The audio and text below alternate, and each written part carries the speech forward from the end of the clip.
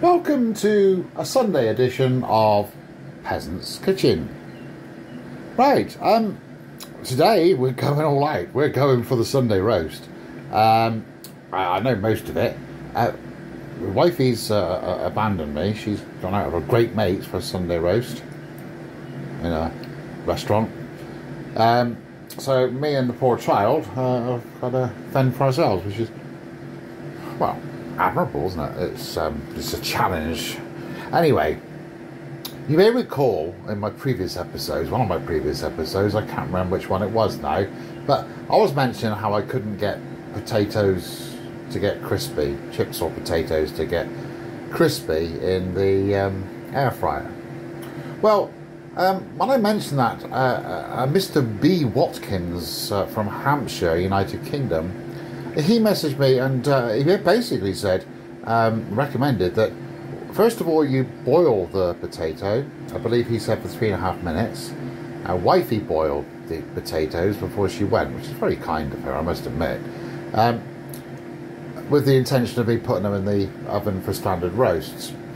But I thought, well, do you know what? I'll take one of the potatoes out for now, and I'm going to try it. Mr. B. Watkins basically says that we get the potato, boil it for 3.5 minutes, and then I've patted it dry a bit, as you can see. Then we roll it in flour, this is plain flour, and stick it in the air fryer for 20 minutes. Now, because it's a single potato, I'm going to keep an eye on the time, but let's give it a go. You can hear the air fryer warming up behind me. I'm now going to coat the potato with the flour and whack it in there. Now, I don't recall Mr. B. Watkins mentioning the temperature. I might be wrong. He may have said 180, I honestly can't remember. I've gone for 200 for 20 minutes. As I said, I'm going to keep an eye on the time because I said it's a single potato and, well, I don't think I need 20 minutes, but here it is in there. As you can see, it's coated in, whoa, I should have cleaned the air fryer. There's a good drop there and a good dollop. There's stuff on the thing as well, I didn't know that. Anyway, sorry. So we'll keep an eye on it and see what happens. Right then, Mr. Watkins. This is the test. I've done as instructed. I must admit, about 10 minutes into the cook, I was looking at it thinking, that ain't doing much. So I took it out and I sprayed a little bit of oil on top. So here goes. Oh, I need my gloves. I know the kitchen's a mess. I'll be cleaning that in a minute. They're making it messy again. You know, trying to do things with one hand is, hang on. I'll probably... Right, as you can see, the flour is still obvious on there. I mean, what do? Brush it off? Get an air duster? I don't know. Right, let's do the crunch test. Get a sharp knife. No, let's just get a standard knife. That's what we eat with after all. Let's see if it crunches.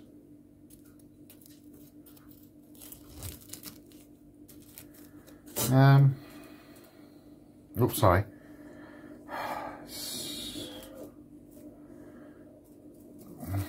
Slight crunch. Sorry, I'm clocking this right, haven't I? So there was a slight crunch. I'm not sure about the flour thing though. Time. We have another partially boiled egg, potato. I need counselling. Anyway, contrary to Mr. Watkins' advice, I'm going to spray this one with oil. So it's partially cooked. Now, last time I done it, there was no pre-boiling at all. I just cooked it. And let's see, going back to this one. keen on the idea of having a mouthful of flour. Too hot to eat still. Oh, sorry. Oh, my filming capabilities today are shite. Right, we'll pick this one up. Put him on there. I should have preheated it, shouldn't I? Oh, hang on. Oh. Okay, crunch test. Right.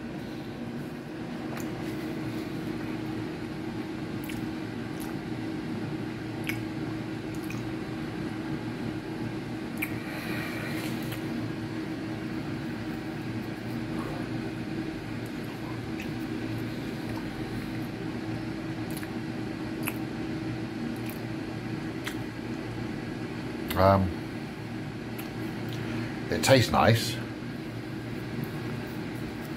but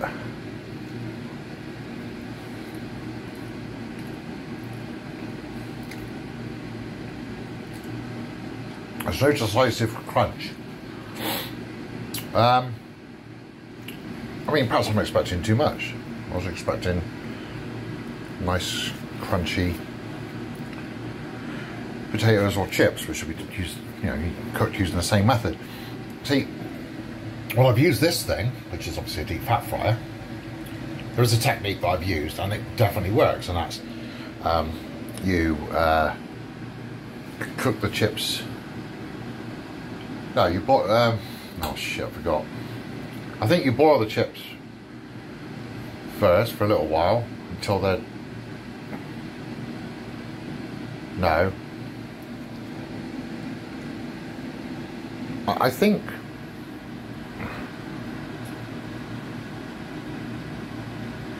Yeah, I think you boil them for a little while, and then you take them out, pat them dry, put them on a tray, stick them in the freezer. And you take them out. You cook them in the deep fat fryer at 130 until they just start to tinge brown. Then you take them out, put them on a tray, put them back in the freezer for half an hour, take them out of the freezer, then you whack them in. Look at the mess. I got to clean this up in a minute. I'll prove to you I've done it. I'll film it, don't worry. And then you take it out, put it in, whack it in at the full 180, and you get really nice crunchy chips. That's why I've done it. I know it's possible. Nice and golden and things like that. But anyway, back to today's. It tastes really nice, but there's just none of that. I like that crunch, you know what I mean? My wife, when she roasts the potatoes in the oven, she does them brilliantly, and they really do crunch on the outside when you eat them, and they're nice and smooth and soft on the inside. They're really lovely. I wanted to attain the same sort of thing, but using an air fryer, which is obviously healthier. Don't forget you're talking to Mr. Heart Attack here. So I just have to keep trying. I mean, she's left me quite a few potatoes, but I've got to share that with my son. And I was originally intending to use some of them for some mash, because we'd have some mash with our Sunday roast as well. But push comes to shove, I have to go without the mash. If I bugger up too many of the experiments, I'll have to go without the mash, won't I? Well, I do love mash. Sunday roast, I must admit. Anyway,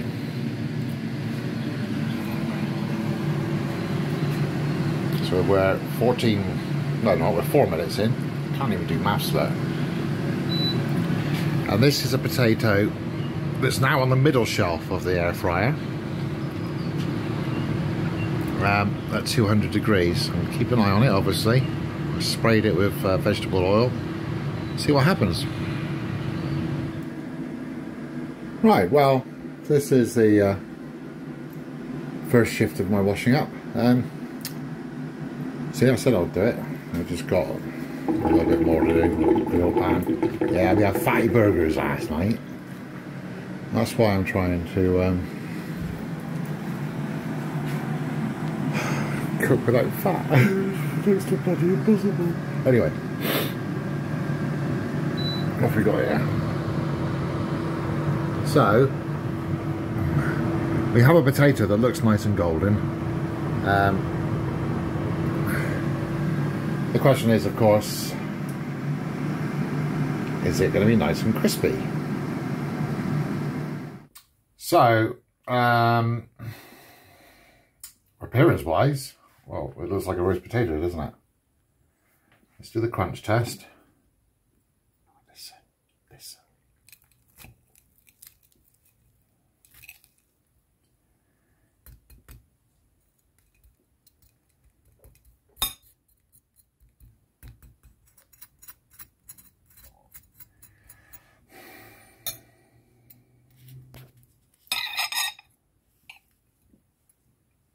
My silence says it all. It's not, there's a little bit there, but it's still that softy.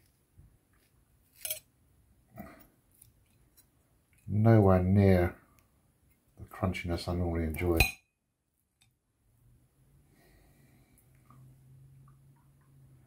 Alright, when it's cooled down a bit, I'll eat it, see if well, my son might not like it like this, I don't know.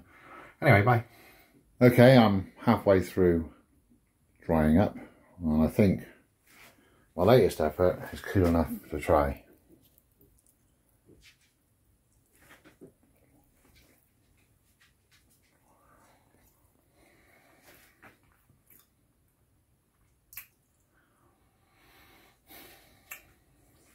It tastes great. You know, there's nothing wrong with the taste. It's a lovely taste. Oh, that was a bit hot. I'm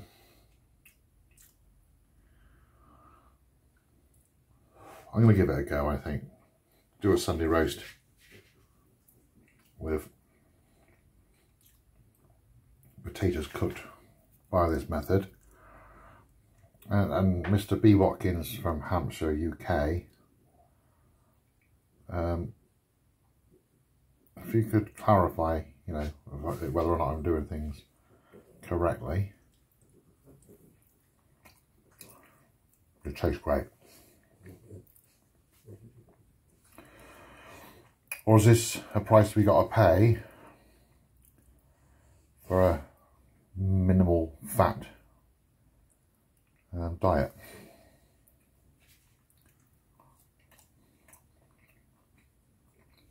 Now, here's where I know what I'm talking about, because I'm in charge of this department every Sunday.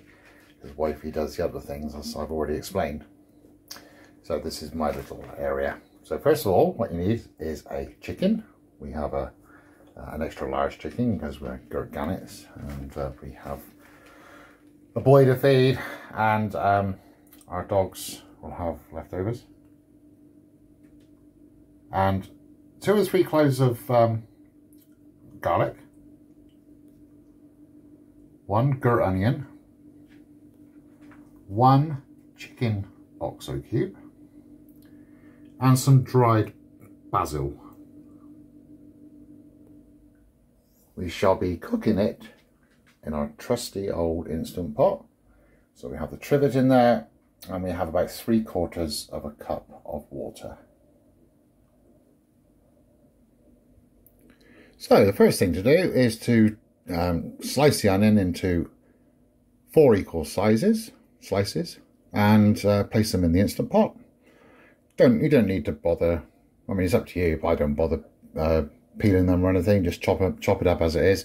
Doesn't make any difference because it merely serves as a bed for the chicken and to enhance its flavour.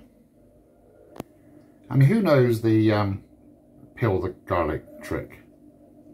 Well, I can't demonstrate it fully because it's just me and I've only got 2 hands. But basically, you place the blade of the I don't better do it, am I? Oh, I might be able to. You press the blade of the knife over the garlic clove and just gently palm it so you hear that slight crunch. And well, I didn't chop the ends off, but if I'd have done that, it'd have been a lot easier. But basically, the outer peel comes off a lot easier, but you do need to chop the ends off before doing that. That's me just running away with myself. So I have basically chopped the 3 cloves, roughly chopped it. Doesn't have to be finely chopped. And then I'm going to unwrap the chicken, and I'm going to place the garlic inside the chicken, and then place it in the Instant Pot. So, and I have my OXO cube, and I'm going to just gradually sprinkle it over the surface of the chicken.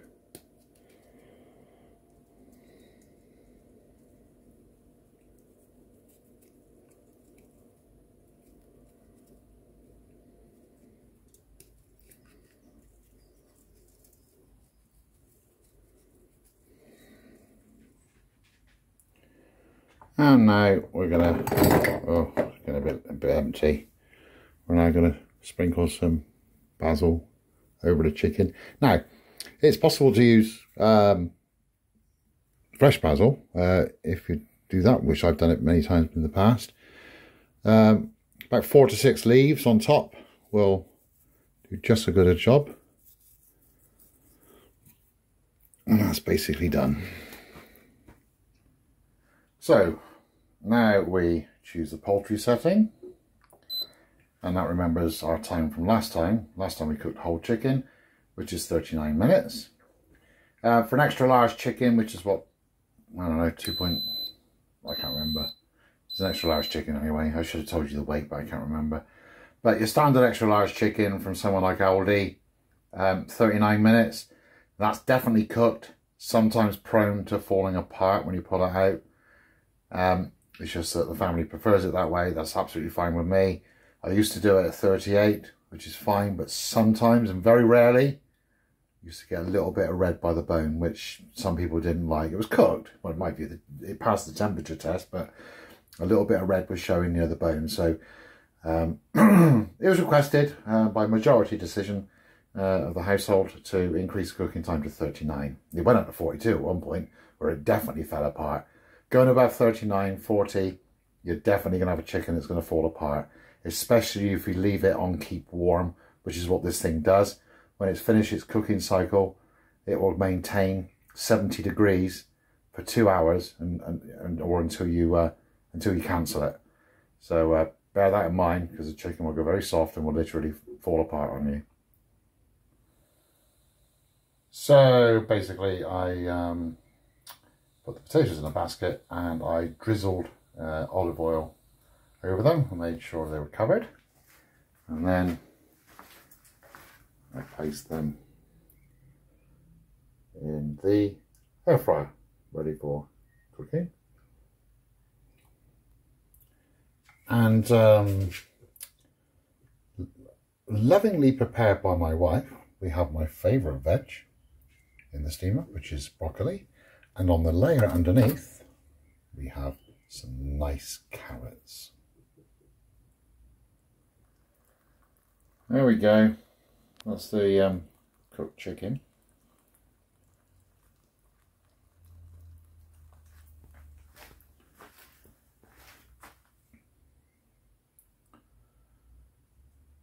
I've done a little bit of mash with the remaining potato halves. It wasn't a great deal. Hopefully my son won't nick any.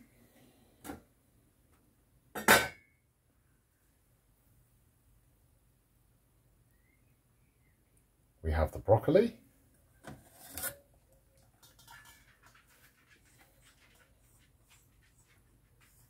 And we have the carrots. And finally, the potatoes. Now they look great, but proof of the pudding would be in the what's it, wouldn't it? And here is the finished article. I mean, you could go way overboard and put some cranberry sauce on there, or jelly. I don't have any. And reserve for Christmas, I suppose. There's a leg under there somewhere. Be girt lash, a nice peasant Sunday roast, and it's the highlight of my week.